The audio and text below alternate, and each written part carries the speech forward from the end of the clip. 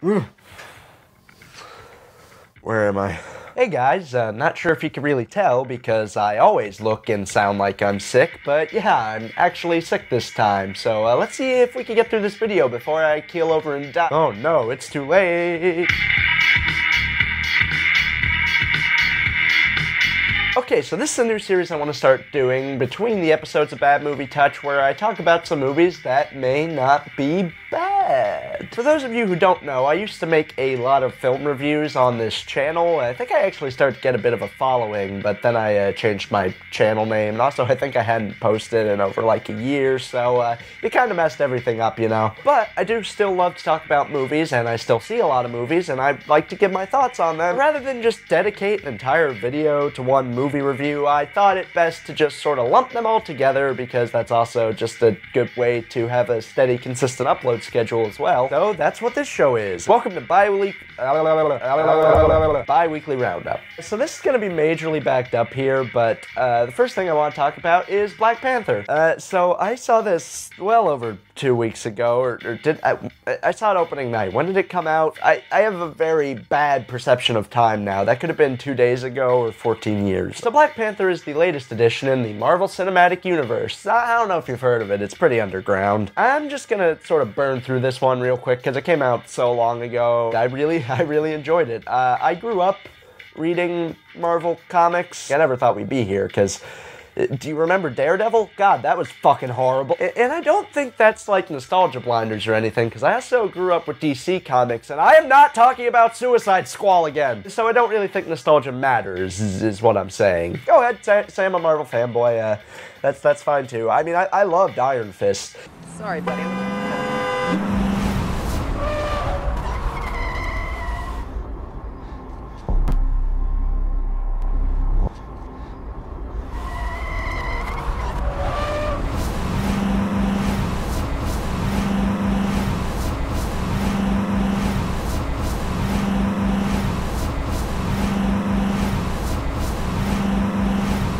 It's like the best comedy show on Netflix, so count that against me. So yeah, performances. Chadwick Boseman is great in this movie. I totally bought him as this kingly regal figure, and it was interesting to see his journey and how they went about all that, and it's going to be interesting to see what they do with him later on in this universe. Michael B. Jordan is great. Top tier Marvel villain, if not at the top. He did a fantastic job and really brought a lot of weight to like a villain's motivations and stuff. It didn't feel like the standard I'm gonna blow up the world by shooting a laser into the sky. It wasn't that, so good on you, Michael B. Jordan. We can finally stop talking about this forever now. Letitia Wright is a breakout star here. She's amazing, and Martin Freeman is enjoyable as always.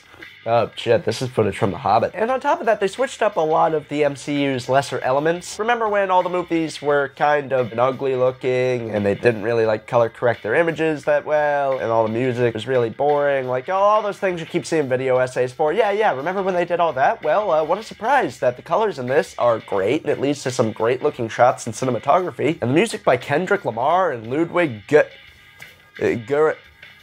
Guarana Soda is pretty sweet. Oh, and of course Andy Serkis talking about his mixtape and then impromptu singing What Is Love while he's strapped to a chair is just...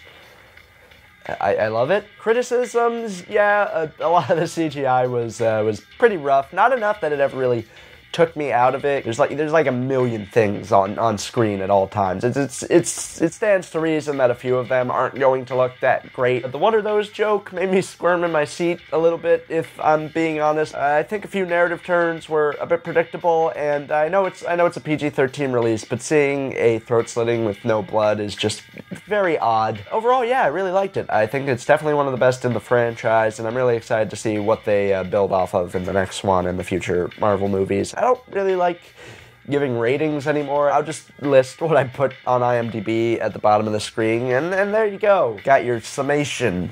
Moving on. So after that, the next movie I went out to see was A Wrinkle in Time, and oh boy.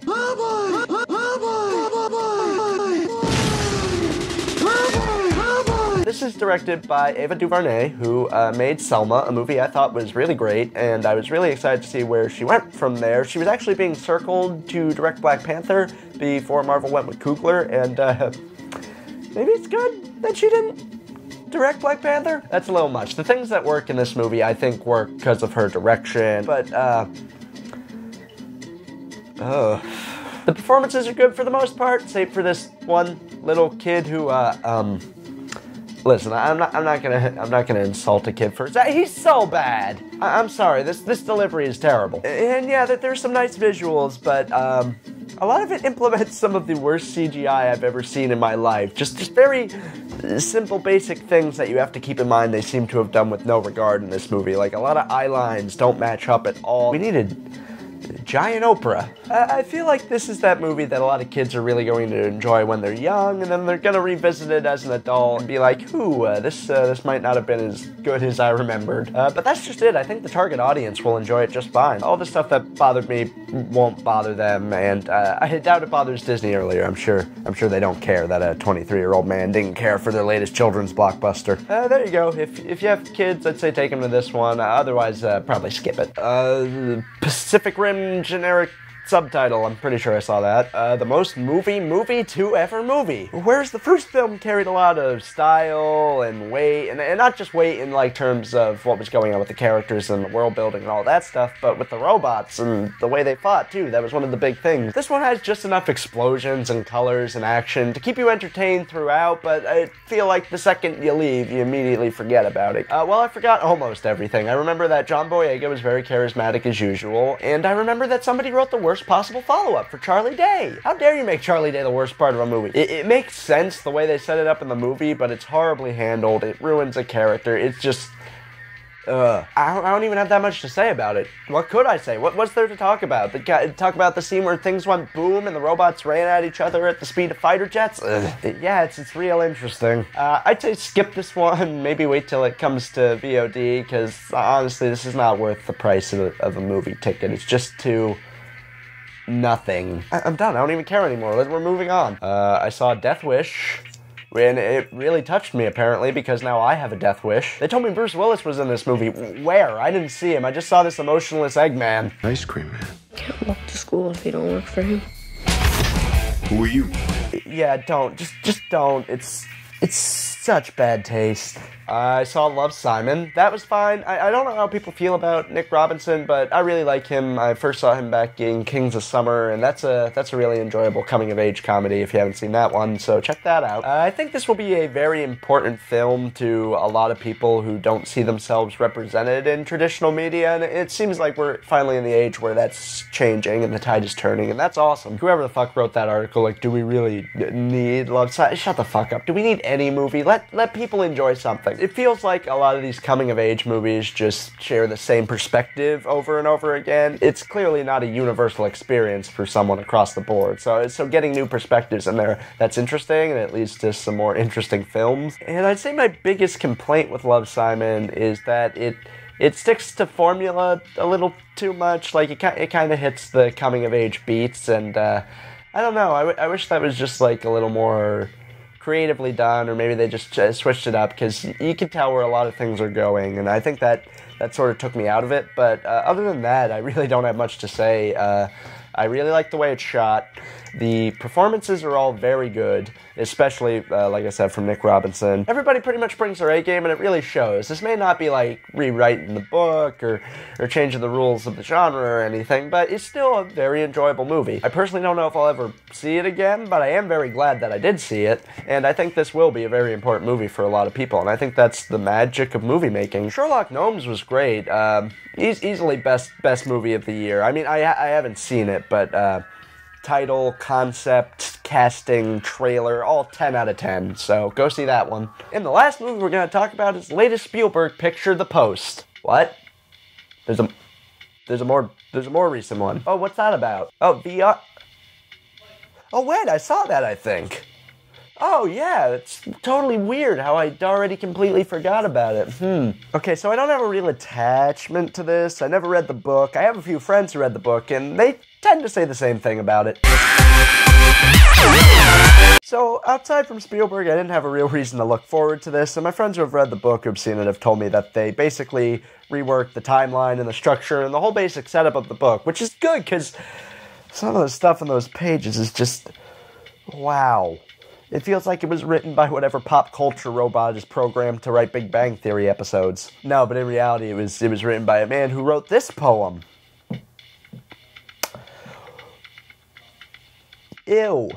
What's interesting is that Ernest Cline, the author of the book, was actually one of the head writers on the movie. So it's interesting to see an author go back through his work and sort of rework his story to make it work for a new medium. I thought that was pretty interesting, so props to you, Ernest. It's fun for the most part.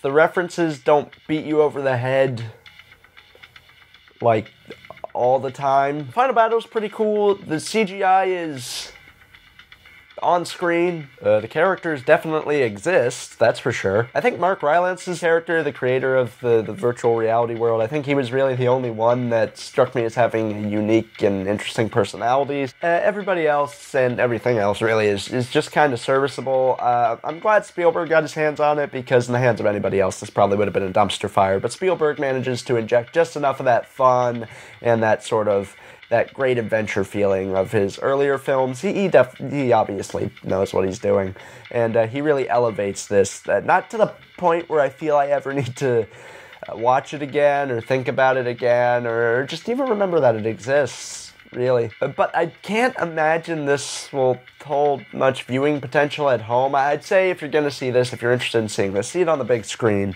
because you can see all the little details, or all the little pixels in the main character's CGI face. Yeah, so that's all I've seen lately. I still want to check out a few more things. I've heard great things about Veronica, and I really want to see A Quiet Place as well. Really looking forward to that. So come back in 2 weeks, and I'll have a whole bunch more movies to talk about. But honestly, I don't know how anything I'm going to see is going to top Sherlock Gnomes. I mean, it's so clearly going to get the Oscars. Meaning all of them. Benadryl Cambridge face must be spinning in his grave because Sherlock Gnomes is just too damn good. Hey, thanks for watching, everybody. Where am I in a morgue? Like, why do I look like this? Did you like this video? Please let me know. Be sure to leave a like on it. Maybe comment down below with some movies that you might want me to check out, either on here or on my other show, Bad Movie Touch. Always looking for new suggestions from wonderful viewers like yourself. And if you want to stay updated with all my stuff, be sure to subscribe, and don't forget to click that little bell, because YouTube thinks you should need 2 buttons to subscribe to somebody and actually get their videos. I can't wait for YouTube 2040, where you'll have to fill out a whole standardized test just to get your Philip DeFranco videos. Jesus. And if you really feel like helping me out, you can go check me out over on Patreon, where you'll be getting access to a bunch of exclusive rewards. I'm very thankful for my patrons. You'll get your name on this end screen here too as well. And I'm setting up a whole bunch of different stuff over there, so be sure to go check that out. I really appreciate all the support. You can also check out the GoFundMe account for my movie that's coming out very soon enough. Very excited for all of you to see about it. We've got high hopes. You can also follow me on Twitter. I'm at EvaModem. I mainly just complain, so, well, I mean, it's the internet, so you're probably used to that. New Bad Movie Touch coming soon. I'm also working on another video comparing Let Me In and Let the Right One In, so look forward to that. And thanks again for watching, guys. It really does mean a lot. So, till next time, I've been some guy in a chair. Bye.